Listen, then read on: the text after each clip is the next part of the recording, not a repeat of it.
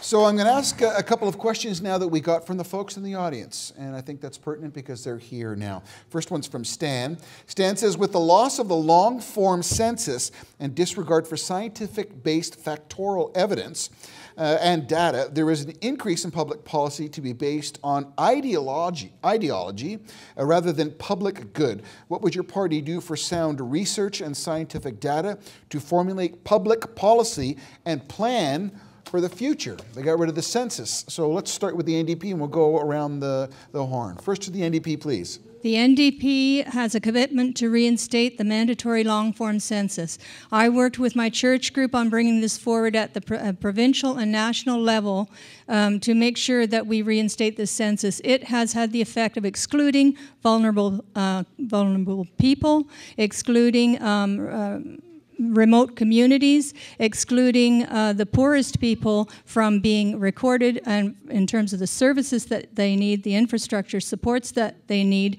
And we need all voices in Canada, all communities represented in Canada. We must reinstate this census. Over 800 organizations, professional organizations, church groups, university-level organizations, community groups have insisted that this should not have been scrapped. The NDP will reinstate the mandatory long-form census to represent all Canadians. Very good. Thank you, Rosemary. Ramesh from the Liberals, I'm going to ask you, we have not yet heard from you, so I want to hear from you. Where is your stance, sir, with regards to the census? We, Liberals, we have a plan to bring back the long-form census. We will go for that. That's our plan. Okay. I'll go to the Green, please.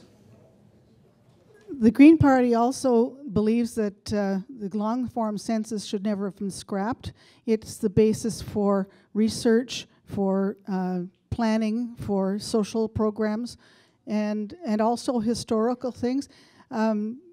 We also believe in evidence-based decision-making. We certainly don't agree with the scientific community being silenced, and we think that it's a criminal thing to do. And we really, really want the scientists to be giving us the information so that we can make, as I said, evidence-based decisions in government.